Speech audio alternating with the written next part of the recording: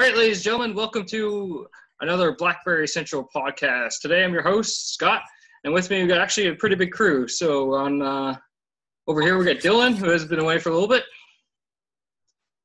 Khaled, or CE of BlackBerry Central, Deval, who hasn't been back probably since the first podcast when he had microphone issues,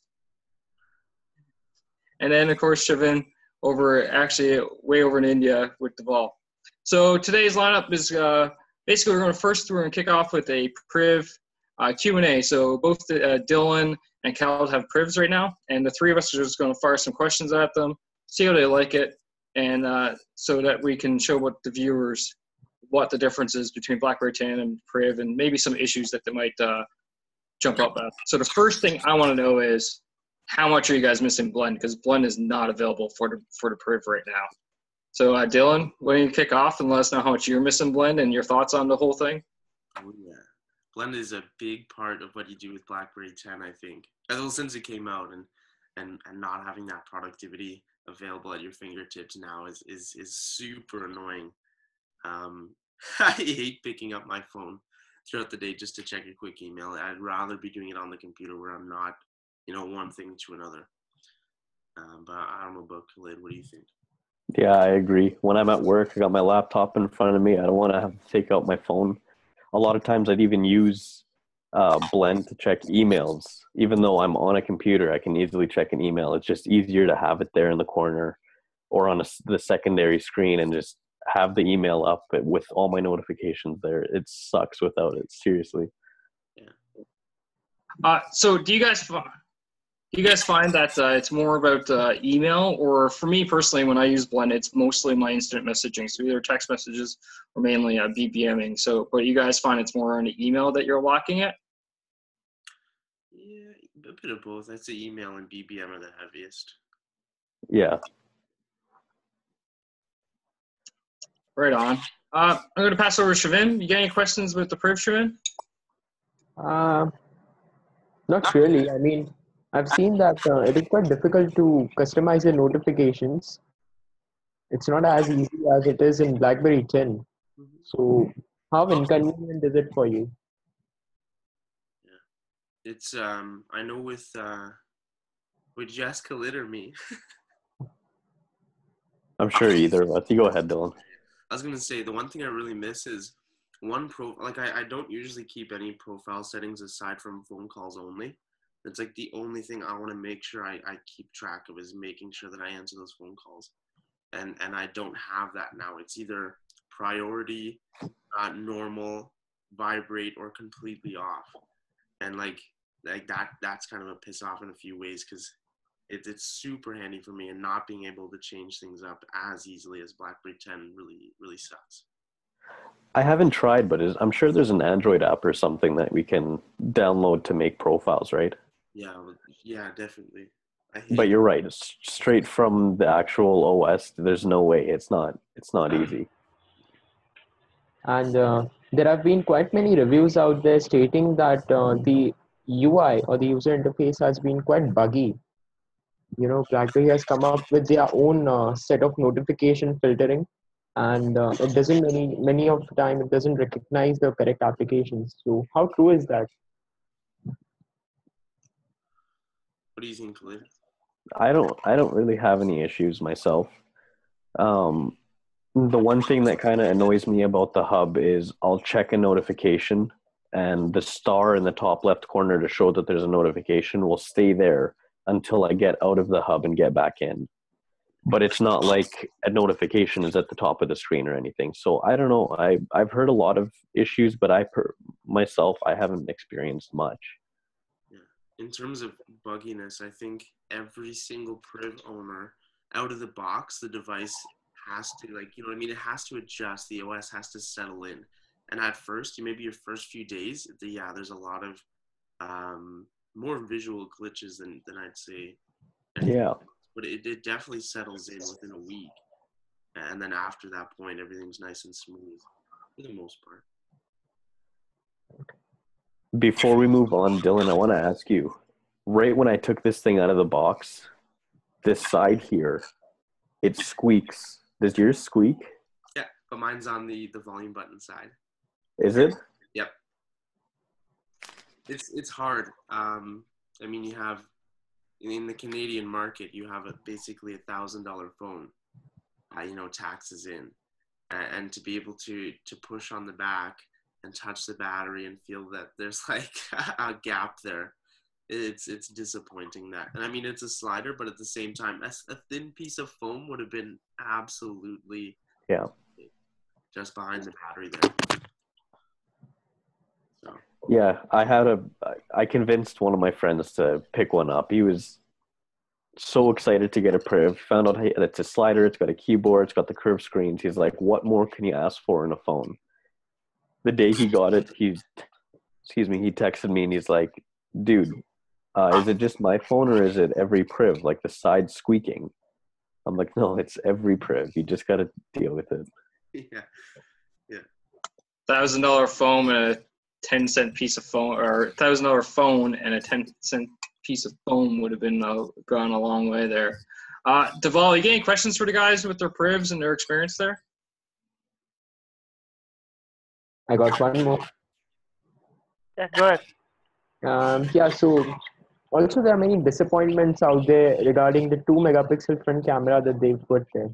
So how annoying or how inconvenient is it for you? I mean, is it really that bad? I wouldn't say it's a terrible camera. Obviously, it's due to how thin they make the phone. But I never use my front-facing camera. Like, I'll use the rear, and it's got an awesome rear one. So that's all I care about. I don't know if Khalid uses his front one at all, but I'm not. Yeah, I don't use it much, but I know that people do use it. Like, especially these days, people use the front a lot, but something had to be given up. Like, with how thin the screen is, after it's slid up, you can't fit anything bigger than that in the phone. So I understand, and people just need to understand that it is what it is. You want a phone that thin, then it's a 2-megapixel camera. It's better than a 2-megapixel camera than them compromising the back camera. Yeah, for sure. Dylan hit it there that it's because it's so thin, and that actually came up with BlackBerry's AMA on Reddit the other day. Someone actually asked Cluely, and he's like, what's the deal with the 2-megapixel front-facing camera? And it was nice to actually see him give a no BS answer, and that it's just because of space requirements. Anything bigger would have took up more space, and then the phone wouldn't have been as thin as what they wanted it to be. So it was pretty nice. But I'm gonna hand over to Deval now and see what he wants to know about the Priv from you guys. Yeah, so this front-facing camera, is that the biggest sacrifice you think that BlackBerry made in terms of hardware or software, or it's not the only one? That's a good question. I wouldn't say it's it having an 808 instead of an 810, I think is also something it bugs me a little. So you think they could have gone with 810 and Yeah, just for heating issues. probably Like, use 5 years overheats. right? Does it overheat? Yeah, not overheat, but it heats up. It gets warm in the corner, but not enough for me to set the thing down and be like, oh, I'm not touching it. No, for sure. I don't know. Processor, front-facing camera, none of that stuff really bugs me. It's I think it's the overall feel of it. Like the side scooping. It's just things like the QC in production just isn't up to the standards that it really should be when you're producing this. Like, if you're gonna do a do or die phone, at least have, it's just like one extra person on that line that could go, yeah, we need a piece of foam in this one. You know what I mean? It's that's what bugs me. It's not the processor or the camera. I think I'm happy otherwise. It's just the overall feeling of the plastic. Okay, so Dylan, do you think that they have compromised the overall quality of the Priv because of that back? I could see it. I could see someone going into a store, say they go into Rogers, they spend like $950 on a phone. They walk out and they go home, and then they're kind of feeling it. The screen's clicking a little bit, the back's moving. I could see someone returning it and going, I think I need a different unit because this one seems defective. Then they get another one and it's got the same bull crap. Like, I could see that becoming an issue in terms of how many they sell and how many they retain in terms of people keeping the devices after purchase. Yeah. Is it just related to one batch, or that's across the board? You know, initially we had Z10s that restarted, but that was later found out to be a software glitch, and some release resolved that. But then, is there something to do with the batch, manufacturing batch, or? It's hard to say if the initial batch was bad or like they didn't step it up enough, but I haven't heard of many devices not having those issues. The screen clicking, or to the point where fan sites are actually making articles on, oh yeah, slide it out, and then you have to bend it down a little bit to get the screen to stop clacking as much. And it's like, that's one, that's dangerous. and two, it's a name to think that we have to create articles for a mass awareness that that's an issue with the device. How are you guys finding the Android version of the hub there? It's definitely my top feature of BlackBerry 10, which is not sold on the whole Android version yet. But what's your guys' thoughts on it? Khalid and I talked about this the other day. I don't use the Android hub like maybe twice a week, if that. It's honestly, it's awful on Android. Handy if you want to see everything at once, but that's about it. I don't think replying from there is very responsive unless it's an email. Everything else opens like third-party wise unless it's BBM or your actual email. And then we also talked about the inability to save images within the hub. Like, I'll get an email and someone's sending some kind of presentation thing, and I go to save that image. That way I have it and I can share it. And I can't save images from the hub. I've went through the settings. I can't find anything that says, here's how you enable saving photos from the hub. And so that's odd. Saving attachments in general is a pretty core piece of, thing you need to be able to do. So what's your thoughts, Cal? If it comes as like an attachment, it works. You can save it, but if the image is embedded in the email, there's nothing you can do. No, yeah. But I use the hub. I can't say I'm like Dylan. I use it all the time. I appreciate it. I appreciate the effort. But it's definitely not as good as it. It's just going to take time. Yeah. Yeah. I will say one thing that I really like. Well, aside from the gesture that they ended up sort of integrating, is I really like the ability to sort of swipe across and delete, or swipe the other way, and you can snooze. So if I get an email and I'm like, it's 9 o'clock at night, I'm not going to reply to that email, but I'll hit snooze, so that way at 6 tomorrow it'll pop back up and say, here's that email. Cool. And we don't have that in BlackBerry 10, which is really cool. Yep, that's actually would be a pretty neat feature to have in the OS for sure. Another thing that we don't have. You could ignore that email, right? But then, with the hub, it's always accessible. You could just read it or keep it aside and read it tomorrow morning. Yeah, it's a good feature for sure. It is. It bothered me at first though, because I'd want to get out of the hub, just like we do on BlackBerry 10, and I'd swipe one of the conversations and end up deleting it and then not knowing which one I deleted. So I turned on the feature to confirm if I want to delete something. But another thing we don't have on BlackBerry 10, which is really good on Android Hub, is you can choose profiles pretty much. So for me on BlackBerry 10, I had in the hub I got rid of email and social media. I just had BBM, text, and WhatsApp because that's what I use the most. Then if I wanted to get into any emails, I'd have to go specifically into the email folder. Now on Android, you can have it where you have multiple different, groups.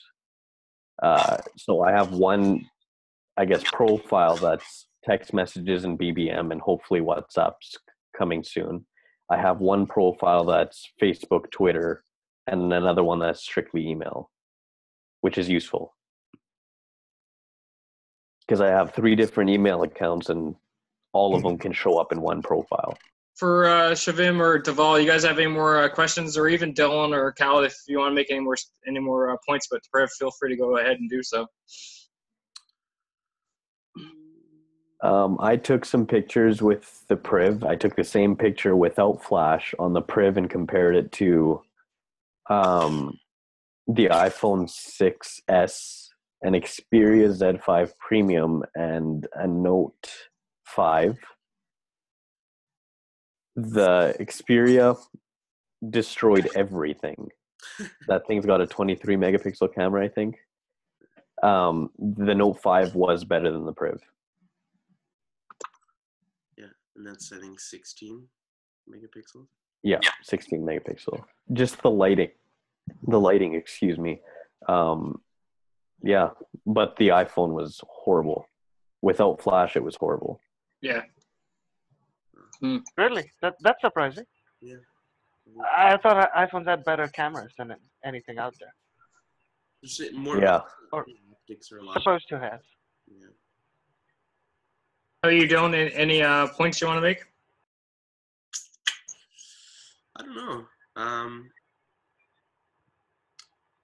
It's definitely a wow phone when you're on public. It's definitely not something that goes unmissed. I know I was at a pub one night, and I pulled out my phone, and my friend beside me said that the guys at the table next to us were all kind of like, looking over it, and they're kind of oogling it. They had like I think a Z30 and a Q10 between them, and so it's among BlackBerry people. I think it's like, wow, that's a cool phone. Even not among BlackBerry people. Yeah. You've had your share of experiences too, I think, Khalid, in public, right? I've had, even at work, like someone will come to work, like a customer or something, and they'll bring a bunch of bearings. Like he's an old guy, old farmer, bring a bunch of bearings, put them on the table, and want us to figure out what bearings he's got. And even a guy that's 60, 65 looked at it and he's like, oh, that's the Priv. Wow. Which was very surprising. That's not really the BlackBerry target market, 65-year-old farmer, but it's still pretty impressive. Awesome. Guys, he's a professional, right? Yeah. He's a professional. So if BlackBerry is trying to target professionals, age doesn't matter. That's true. That's awesome. I think that's a pretty good Q&A. How we move on to our next topic that we want to hit on, and that's the exact platform we're sitting on, which is about to disappear, BBM meetings, and BlackBerry's decision to kill it. So, Shavim, you're nodding your head there right away. So what do you think's going on? What's your thoughts on it? When you start us off. Okay, I think it's a great service. The way BlackBerry launched it was really good. They went directly cross-platform, launched all the apps at once. So it was very convenient. I don't know why they're doing this. I mean, right now I can, easily connect to my phone or my laptop. It's all up to me. And the pricing also seemed pretty competitive. But I think lack of marketing is what made the service a failure. I mean, nobody even knows that BBM meetings exist. Yeah, marketing is always an issue with BlackBerry. And meetings has been obviously no different. Khalid, any thoughts there on this? Yeah, same thing. Like it's all marketing, man. They have so many BlackBerry comes out with so many excellent products, and they just don't market it so no one knows about it. And now BBM meetings, like, I haven't met a single person that knows about it. I don't know anyone that's ever used it. Yeah. We use it for these podcasts, but I mean, has anyone used it outside of these podcasts? Well, I mean, aside from... I would love to, but yeah, it sucks big time that they cannot market properly, even in Canada. Forget about India and the rest of the world, but in Canada, they cannot market BBM meetings and even their other product offerings for enterprise, and that's a bummer. It's kind of like BlackBerry helped that the pure fact that BBM was in the title of the product, that it would help carry it along, because there is very few ties actually to BBM app. If you think about it, like you can start a meeting within BBM, but that's about it. And I'm sure that BlackBerry could code that for any app in the world if they really wanted to. So it's kind of like they just decide, okay, we'll put BBM in the title of the product and hope that carries it the way forward. But it didn't seem. Dylan, what's your thoughts? I know in our on the site post on BlackBerry Central there, we talked about how it's disappointing for us internally because it's something we use not just for podcasts, but we do use it a little bit when it comes to like internal meetings and stuff like that. And I'm sure there's others that do it as well, and there's got to be some companies out there that have some use for it.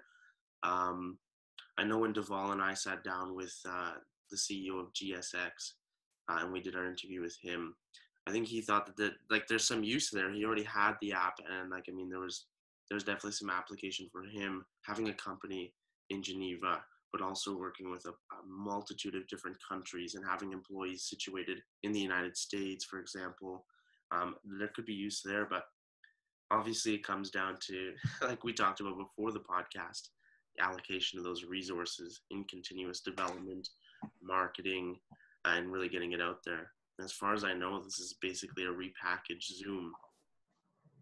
How about we change gears a little bit and talk about something a little bit more exciting, maybe? We'll see, hopefully, and the leaks and thoughts about Vienna, which has been kicking around a little bit. Anyone lining up for it, or what do you guys think? That's the initial thoughts, or the initial takes are.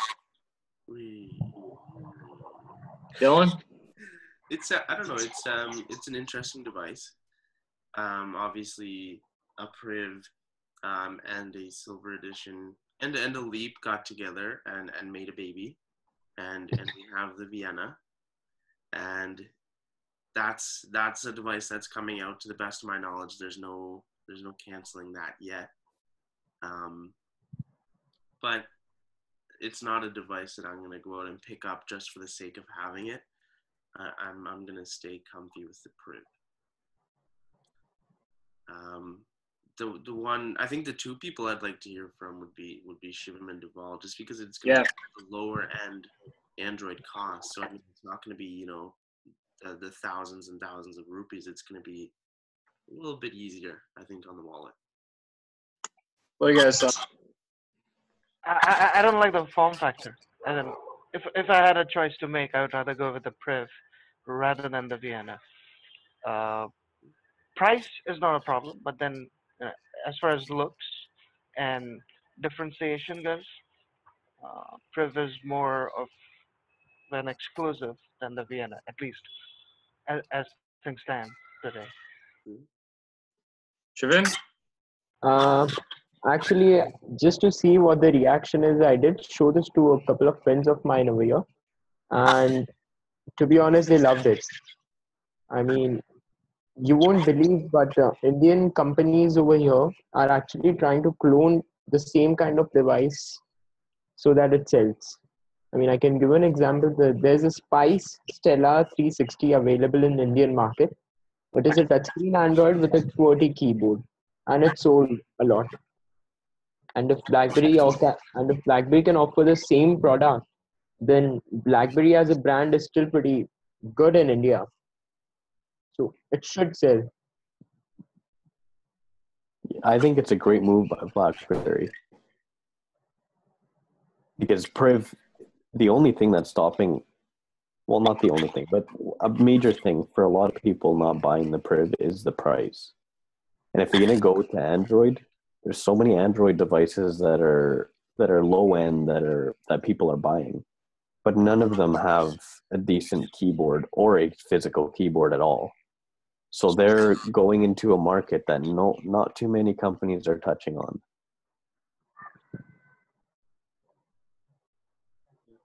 What about you, Scott? What do you think? Yeah, it's not for me. I personally find that just the mock-up of the device is just too tall for my liking. I'm starting. I've been a year with the passport now, ish. I'm starting to wish for that full touch experience again. You know, the 16:9 form factor and so on. So maybe if anything, I'll go and grab a Priv eventually one day. Or we'll see what if the BlackBerry eventually comes out with another Z30 successor type. Anyway, let's move on to actually probably Shavim and Deval can touch a lot in on this next topic, and that's BlackBerry pulling out of Pakistan and saying no, you're not getting access to our servers. You know, you guys are in that part of the world. So what's your thoughts and what's being talked about over in India on this whole topic? I think that's a great move. Personally, or even as a company, if you're marketing yourselves as an enterprise software company, that deals in security of products and privacy of products, it's a great move from a company standpoint. If somebody's asking BlackBerry to put in backdoors for their software or something along those lines, if I was John Chen, I would deny that. And what they did with India was they put in a server here in Mumbai. I think it's in Mumbai. Yep. But that's just lawful interception. So you get a warrant from a judge that you want to mark up this guy or spot this guy and see his or her BBMs. You do that with a warrant. But it's not just anybody. It's just some specific individuals that they can target with that. Yes, sir. The difference So is that that access here. the difference is that BBM was quite a lot in the news for the government was asking for the encryption keys. So what BlackBerry did was that, just like Dhaval said, they just set up a server over here, and you need to go through the legal way of getting information on a particular user. The government doesn't have full access to these servers. You need a warrant for it, and it's not as if you can just get into the system and read all the messages. It's all controlled. So as a company, as a brand, it's really good move. I mean, they're sticking up to what they stand for. That is privacy. Yeah, I'm pretty sure that's going to be that's pretty well how it is here in Canada as well. Government just can't tap into the lines, so to speak, and start listening. They need a warrant. And BlackBerry pretty well said that, it came out and said that, they're willing to work with government on lawful requirements for their information, but they're not just going to really hand it over. But for Cal and Dylan, what do you guys think on the business side of it, though? They're going to pull themselves right out of a pretty major market and say adios. So, could that have impacts on the bottom line in the end? That's another thing to consider. Yeah, just to chip in, it's not a very big market, at least not as compared to North America or Europe or even India. They had some 4,000 subscriptions there. 4 or 5,000. I don't know the source of this information, but the Pakistani media was reporting that there are approximately 4,000 to 5,000 BES clients. Which is a bit for sure. But I mean, despite the dense population, unless your market is thriving there in terms of handset sales, is it so much of a loss to pull out when you're making a point that could resonate over into North America and in their main sort of market that says we're really this firm on our security and how we stand as a Canadian company. Do you weigh it as there's 4,000 loss, or do you say there's potentially thousands gained in a different market? So that's a good point. I agree. I think it was a good move. I mean, as long as they use it to their advantage, and I don't know if you can market that or what you can do with that, but there's potential to gain so much more outside of Pakistan because they're not agreeing to give them all the permissions. Yeah, for sure. I think, and if you actually look at the stock like I do, you can see when the blog post came up, there was a huge spike in the stock price. So it actually shows the investors agreed with the company's decision on what they did. So that was a nice sign. But there's still one question that leaves the ask, and that's, it specifically talks about BES and BES clients and BES servers and so on.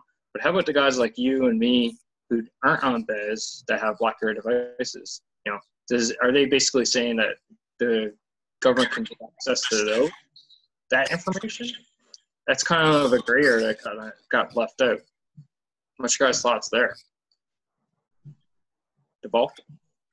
They should have a warrant, something from a judge that says they want to intercept my BBMs or whatever BlackBerry services I use. But without that, they cannot.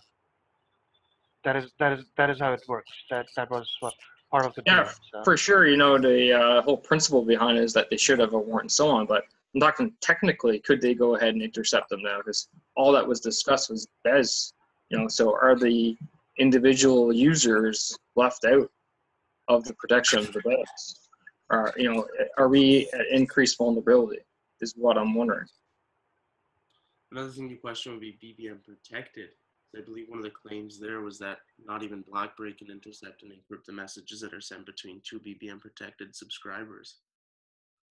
And how that impacts it, because say I get a warrant and I say, okay, I need to look at Khalid's BBM messages, but I go in and it turns out, he's been using BBM protected. Do I have any access at all, or does that completely make the whole idea of it completely null? I think that's another question to ask too. There are extra layers of encryption that are offered to consumers. So. Yeah, for sure. So yeah. Anyway, I think there's still a lot more to come on this whole topic. There's still more questions and answers, but it's definitely I think BlackBerry's done the right move personally. It is both the individual as the shareholder. The shareholders obviously agreed with them on the stock spike, but kind of went back down to normal reality afterwards, slowly, unfortunately.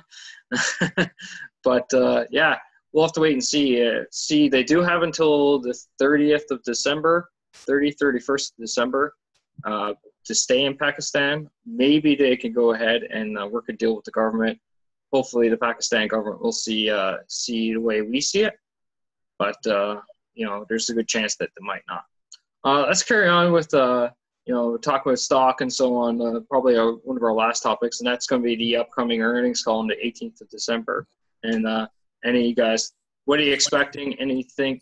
Do you think that there will be any interesting things that will come out, or will this just be a status quo as of late earnings call, or slash, as I like to sometimes refer to as losses call? Thoughts there. Let's start you off, Khalid. What do you think with this upcoming call? I'm just curious about Priv sales. They'll announce that on this earnings call, right? Actually, they don't generally announce specific device sales. Well, not specific device, but they will announce. They will announce sales. The one thing that we'll see that you can only hope for is whether or not they break it down by operating system type, which you could actually, deduce that's only to Priv, because that's all they got for on the Android. So if they go BBOS sales were X number of thousands of units, BlackBerry 10 sales were X number or Y number of thousand units, and BlackBerry Android devices were Z number of device units sold, then that's the only way you can bring it out. Actually, someone was poking around I was talking to saying that there's only been 10,000 downloads on the Play Store, and trying to say, oh, there's only been 10,000 Priv units sold. I kind of don't buy that, but because I don't think the Play counts a download as an upgrade, so all the Privs get sold with all the BlackBerry services and apps already installed on them, and they're just going to update. So I don't think that's a good metric way to count the number of device sales. I'd be quite surprised if it's low as 10,000. But yeah, we're talking. I think when we look at those numbers, we're looking at updates afterwards. Because I know before the Priv really launched, you'd see like something like 1,000 downloads, or just under that, and that's due to the updates that they were doing internally before the device launched. So afterwards, because you say you have 10,000 base devices, those all come pre-installed. It doesn't really have anything to do with the Google Play count unless it becomes an afterthought or, oh, I need to upgrade my camera app. Then there's one more download, one more download, one more download. I think the 10,000 would just be a generic number, probably not exactly the most accurate number to represent how many people have actually updated those apps. I know tomorrow, I think, is when the update rolls out for non-Shop BlackBerry Priv devices. And that's also when they're going to start rolling out, I believe it's between this Monday and this Friday, this upcoming Friday, that we see the apps begin to update too. So I'm sure we'll see a massive increase there in terms of how many people are updating those apps. So yeah, I don't think it's a fair representation of how many devices are out there. What's your thought on the upcoming earnings call, Dylan? Where do you think this will be going? What should we expect? I'm thinking the end Priv sales is going to be the biggest watcher. I think even like from a stock perspective, a lot of people are going to be paying attention to the handset segment of BlackBerry. Software is cool, and I mean, there's increases there, but I think the handsets are what they're really looking at. On it for generically, I don't see more than 1 million Privs out there. I could see between 400,000 and 500,000 in sort of their first month and a half type deal. But I can't see it exceeding that point, just on a device cost perspective.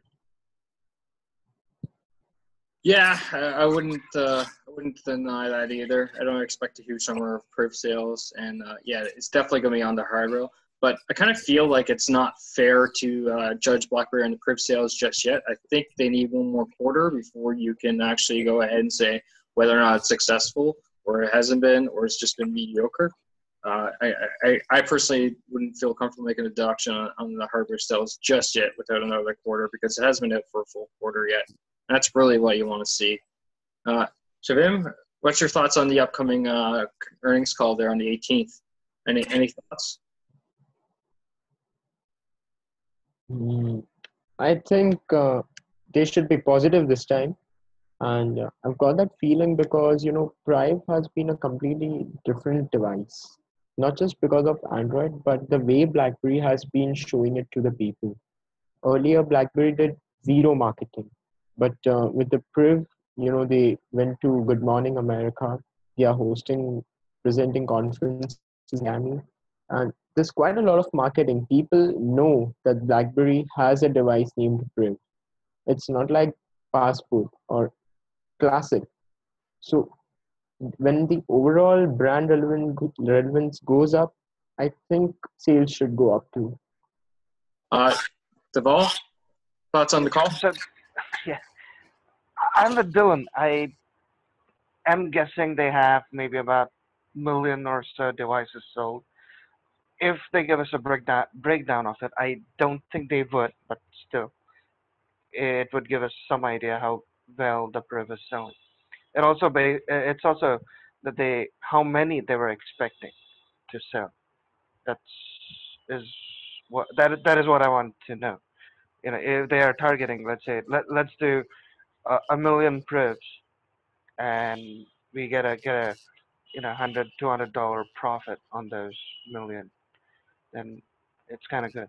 But then my lookout would be on the software side of things and where they're going with that, especially now that John Chen has pivoted the company from a hardware to a software one. That is where the most profit would lie for BlackBerry. Also, one thing to consider is that the Priv isn't even out all over the world. There's a lot of countries that are still waiting for it. So that's another reason that it's not fair to judge the Priv sales on this quarter, at least. Yeah, especially the EU, if you follow with their resident developer Christians. Yeah, it's not available here. It's here in India. It's not in the EU. If you look at that Reddit AMA, they were asking when it would be, and I'm very surprised they did not launch it there so fast or so soon. It's They should actually have. always like that with India. And even with passport, they launched it in September end, and it was launched in India in January. Dylan, I wanted to ask you, do you ever use what's this thing called? Productivity edge, yeah. Do you Productivity. use it? Yeah, it's I wouldn't say I use it an incredible amount, but it's nice to. Oh, I moved it. It's nice to be able to swipe out. Like I go to the hub, and then that way it's all in kind of one spot. Or the calendar is handy, but I think I don't use that as much as I use The drop down. the calendar widget. Oh shit! Really? So you can add. You can just. So all I do is this is my main screen. Swipe over, hit the plus button, and now I'm adding a calendar event. Yeah.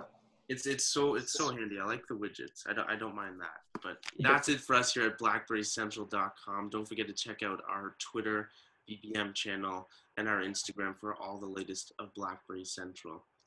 Thank you guys for tuning in, and we will see you again in the next one. Bye, guys. See ya. Bye See you bye. next time, guys.